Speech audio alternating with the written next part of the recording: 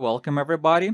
This is Grandmaster Alex Lenderman, and now we're going to conclude the topic of pawn structures with a nice 6-part video series on the topic of Carlsbad structures. Let me show you first of all what is a Carlsbad structure.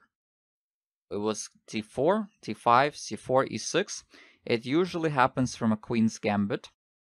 e6, knight c3, knight f6, bishop g5, c6, e3, knight d7, cd, ed, bishop d3, bishop e7, knight f3, castles, queen c2.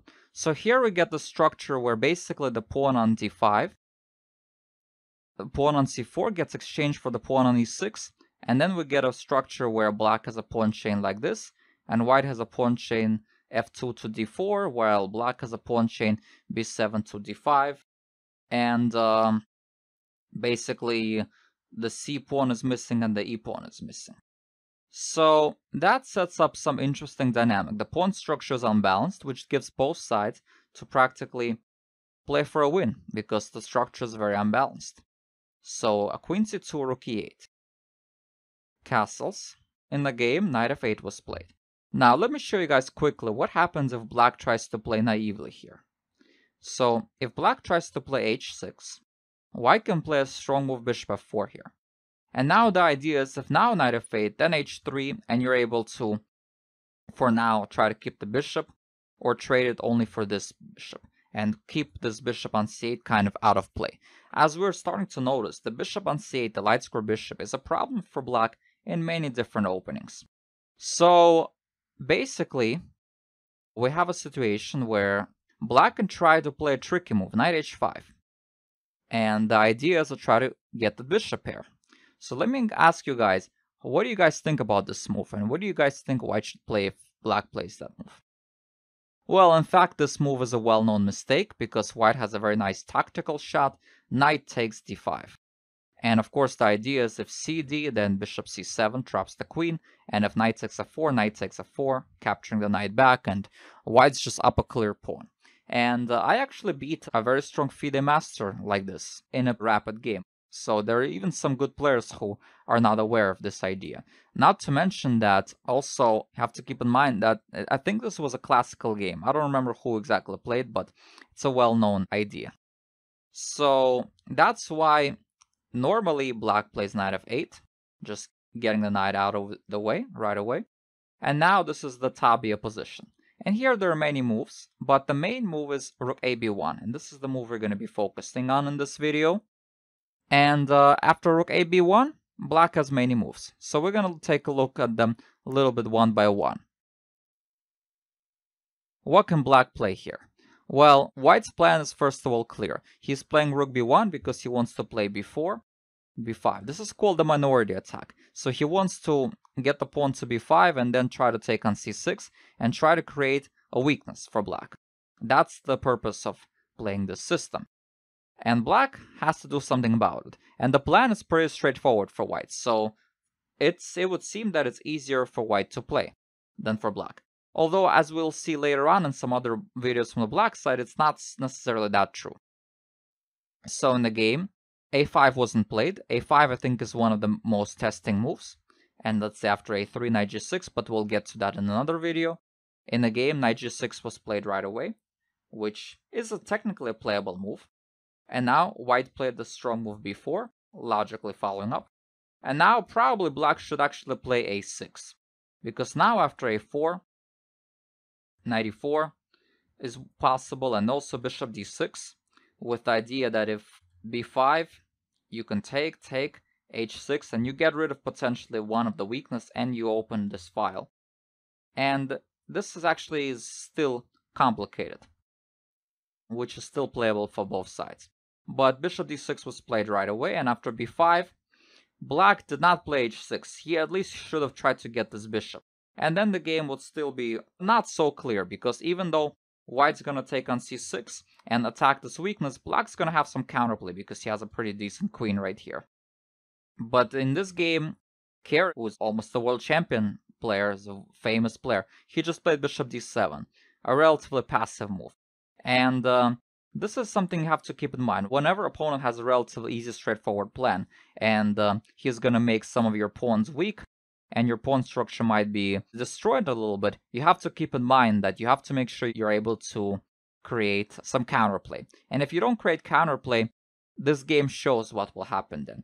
So BC, his idea was he wanted to take with the bishop, which is also probably not the best move, because now what happens is, even though black does not have the weak c6 pawn backward pawn, but now the d5 pawn is weak. It's an isolated pawn, and it really, unlike in isolated pawn positions which we saw earlier in the videos, here there's really no compensation for the isolated pawn. There's no attack, and white in the meantime has a very compact pawn structure. So black has basically more pawn islands than white, and well, white's clearly better. So now after queen b3, white already putting a lot of pressure on this weak d5 pawn. Black had to retreat, and now white made a strong move, bishop takes f6. Because if bishop b5, knight d7, takes, and black's still holding. So that's why bishop takes f6 was played, and bishop b5, and now this bishop is slightly misplaced. Queen d6 was played, rook fc1, h5, knight e2, h4, takes, and now the c6 pawn will become weak. Queen a4, knight e7, and now perhaps queen a6 was best, not allowing any counterplay, just stopping any kind of a5 idea, and then going rook b7. But Semi-Slav played rook b7, a5, h3, rook b8, rook b1, takes, c5, a little bit of counterplay now, rook b5, takes, and okay, white's still better, and because of black having some weaknesses, and the counterplay falls a little bit short for black, and eventually, slowly but surely, white consolidates his advantage, and okay, now he's 2 pawns up, and then he wins the game. Black resigned here. So this game shows basically, in a basic way, how white's supposed to play if black does not create counterplay. Now here's another game I wanted to show you. That's a game between two, maybe not the most famous players, but still, Krogius is a well-known master. He helped, I think, maybe Karpov, or if I'm not mistaken, and Ravinsky is also a Russian master, so it's back in 1957. Krogius is white, started with c4, but it transposed into this typical Queen's Gambit position. Knight f3, knight f8, castle c6, rook a b1, a5, a3. And here black played bishop g4, which, again, maybe not the best move. Knight g6 is probably more accurate, and the Kasparov played like this. Bishop d6, a b, bishop g4. And now the bishop is well placed here, thinking about creating counterplay. And again, counterplay. And this game was later on drawn between Kramnik and Kasparov in a rapid game. So that's what black should have done. Again, black has to search for ways to create counterplay, not just sit there. Instead, bishop g4, which looks like a reasonable plan because it's a bad bishop and you want to trade it off. But it turned out it's not the most effective plan because it just takes a little bit too long, and white's able to execute the minority attack before black really gets any kind of attacking chances or counterplay chances. So plan looks reasonable, but it's a little slow. Knight e5, bishop h5, and now f4 was interesting, I guess, with the idea of trying to not allow bishop g6 so easily. But in the game, b4 was played, takes, knight g4. So the idea is logical. Black's trying to trade off some pieces, but the problem is now he doesn't even get rid of this potentially not great piece, and now white's play is just easy, and clearly black's counterplay is just too late. And black has this backward pawn. If there's no counterplay, this pawn just gonna be a weakness, right? So rook d6, knight g3. And again, the knight e2, knight g3 is a typical maneuver because white's trying to attack this pawn with the heavy pieces, while the knight is usually doing a good job trying to defend against black's potential counterplay. So knight g3, queen g5. At this point black is trying, but as they say, a day late, a dollar short. White trades the bishop, which defends now the c6 pawn. It's an important piece now. Takes, queen d8, rook b1, rook f6, queen c2, queen d6, queen a4, rook g6, queen b4, trying to trade queens as well, queen e6, rook b8, knight d7, takes, queen b7. And now, as you see, white's really dominating the whole game. Rook e6, rook a1 now, and then rook a8. And now white's transforming his advantage to a big positional advantage. And that's soon going to become a material advantage. So here he induced g5 because he wants to go there. So, and then he goes back because now he has the f5 square. So now it's really tough for black. Black played f6, knight f5, h5, trying to get some space, but h3, g4. Again, there's not much black could do here. g4, takes, king h2, king f7, king g3, king g6, knight h4, and white won. Black resigned. The next game I wanted to show you is a game between Karpov and Lyubovich. And Karpov was, of course, a great expert on how to play these slight advantages. And he played another strong grandmaster, Lyubovich, but not quite at Karpov's level. And this game is a typical example of how Karpov would outplay slightly lower rated GMs. And again, we have a Queen's Gambit declined, Rook b1, and again, and here black decided to just play knight e4, traditional method, and try to simplify the game. And let's see how white plays here. Takes, and simply b4. He ignores this knight, because if he takes, it's not so easy, because knight d2, he's gonna play f5. So, and then black's gonna have the strong pawn on e4. So therefore, white plays just b4, continuing with his minority attack. a6, it's fine. a4, knight a4 was also interesting. Always interesting when they play a6 to go knight c5.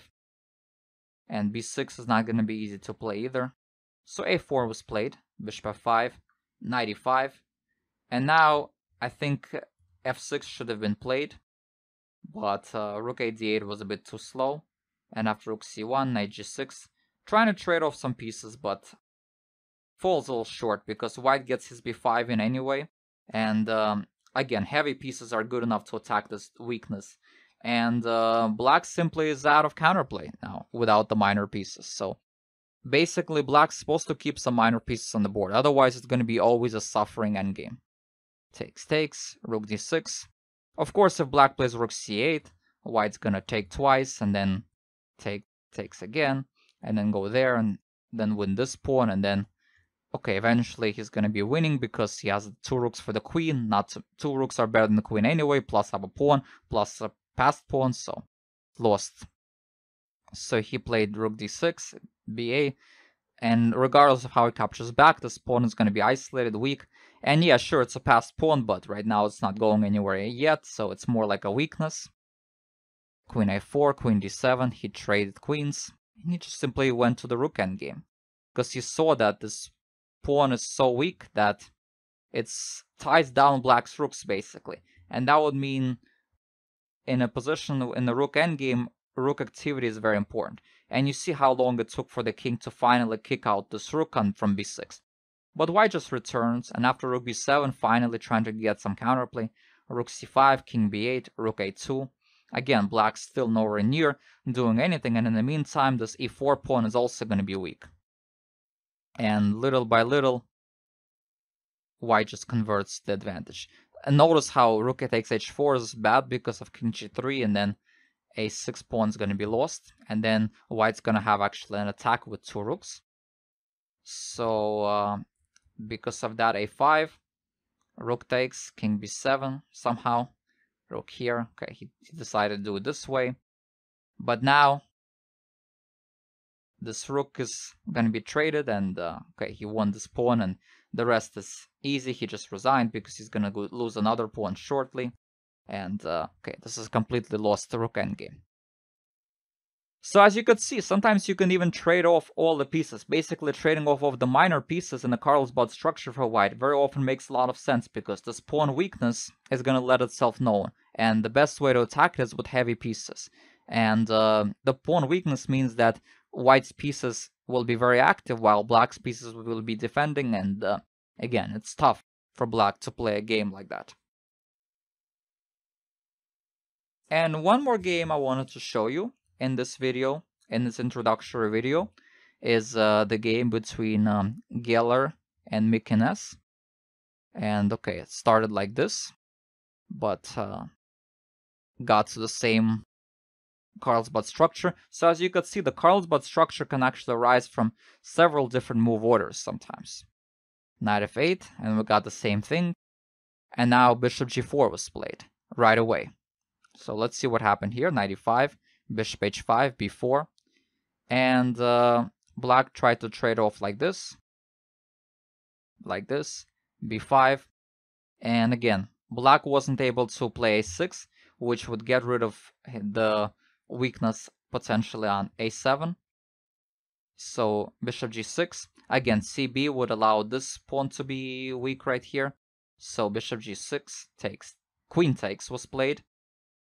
And now bishop takes g6 would be the best move.